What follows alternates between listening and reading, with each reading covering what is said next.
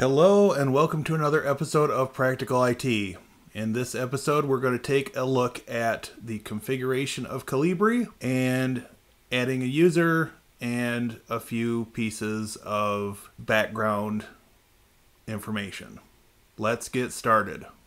Alright, when we left off in the last episode we had kicked off the downloading of a little bit of information from the Khan Academy channel.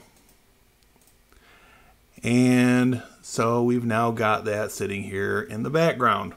Of course, from here, you've got the option to import more, and that is just repeating the same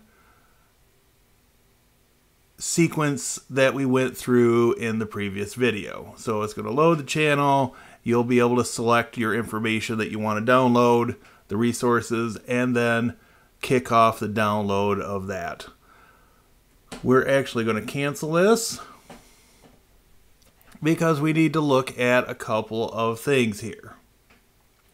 So first, we are still logged in as the super administrator. We want to come over here to the side and we're going to just take a look at a couple of these options. So under facility, you can manage classes. You can add users. So we're going to add just a regular user. So we'll say new user.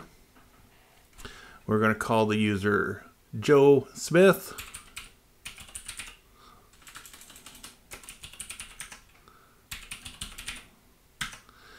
And set a password. Under user type, we've got the options of learner, coach, or admin. And for this user, we're going to leave him as a learner. Okay, so moving across the top, settings. This is just some of the settings. Some of these we set during installation. And of course you can toggle those on and off. And then under data, you can generate log files based on sessions and summaries. And that is, in a nutshell, what it takes to work with Kolibri on the back end. So if we wanted to add a new class, we might say new class and say test 1, save that. And if we go into that class, we can assign coaches and we'll assign the admin user as a coach. And then we could enroll learners from here, and we have the option of enrolling Joe Smith. Now, Joe Smith can also operate as an independent user. So if we go back, we can see that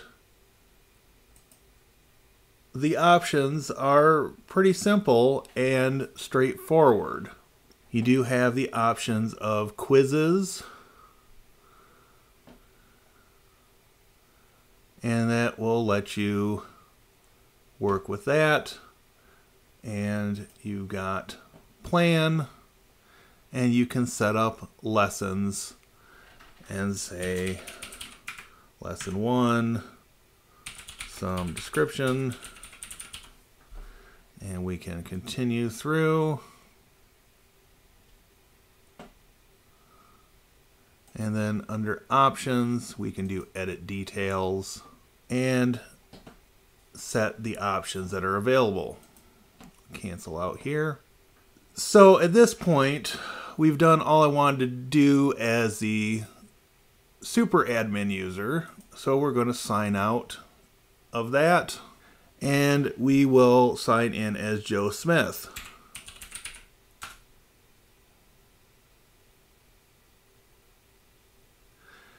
And so this shows the resources that are available, and we only had the one piece that we downloaded. from Khan Academy, different pieces that we downloaded from Khan Academy, and you can just dive into this and go into the lesson, and that will let you play the video, which I'm not going to play too much of because of YouTube rules. So, of course, when we back out of this,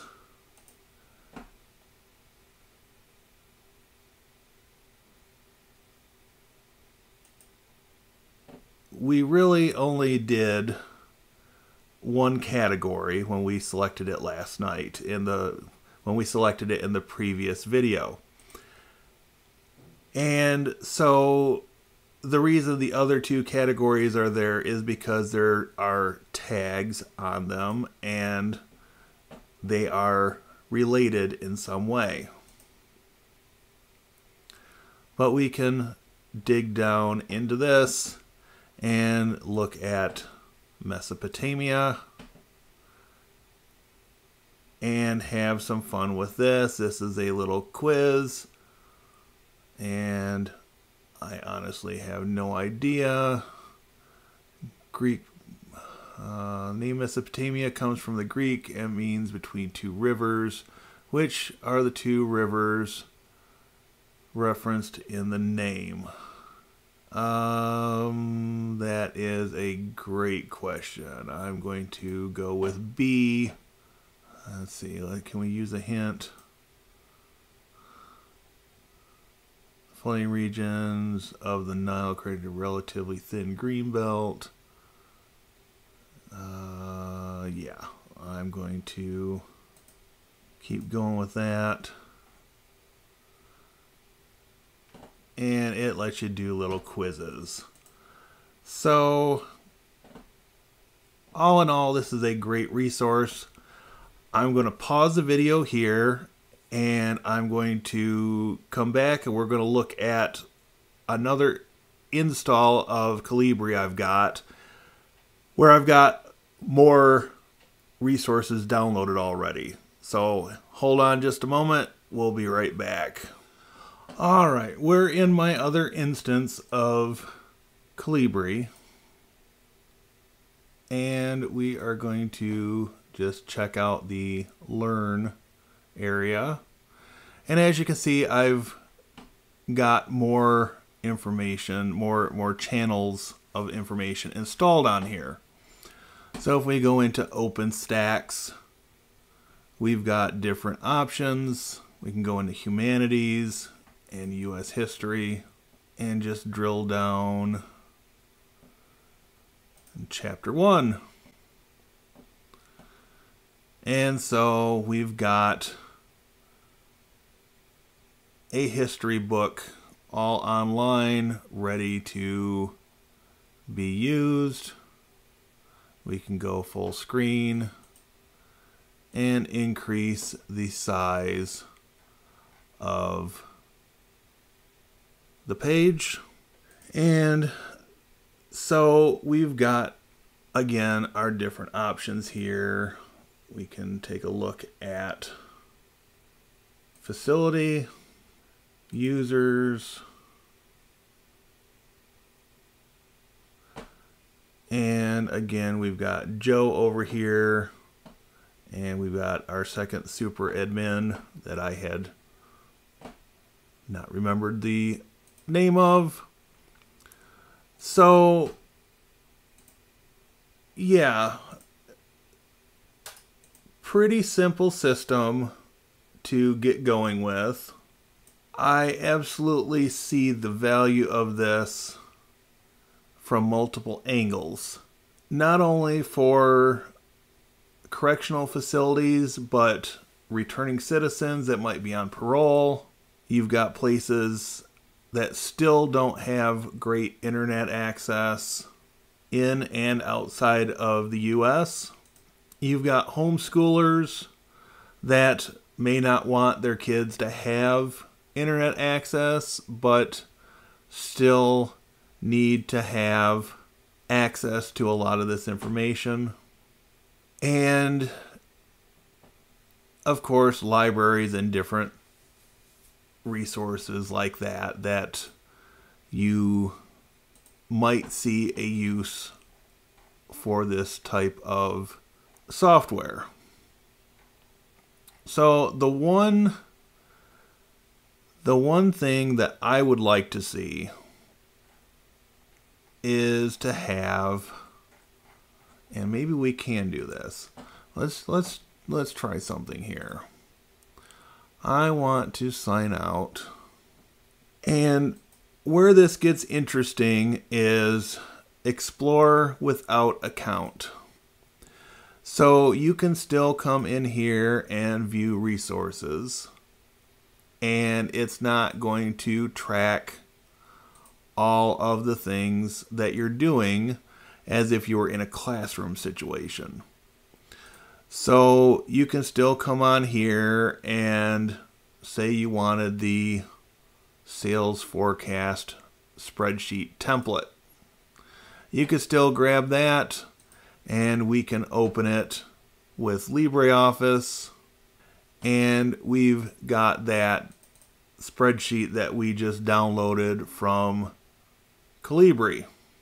So this can be extremely useful because you've got different laws in place to protect student information for students that are under the age of 18, at least in the US. And by allowing them to explore the resources without having to create an account, and you could get around this by disabling the ability for users to create accounts. Lock that down as an admin-only activity, and you are more or less forcing people to use the resources as guests, which may not always be what you want, but there are use cases where that is actually the best solution to the problem. You're not collecting any information from the student. You're not saving any information from the student. And so you've got at least plausible deniability on your side. And so with that thought, that'll bring us to the end of another Practical IT video and the end of the 2020 version of my Kolibri series. If you haven't taken a moment to do so already, I'd invite you to like, comment, and subscribe. Thank you once again for your support. Have a great day.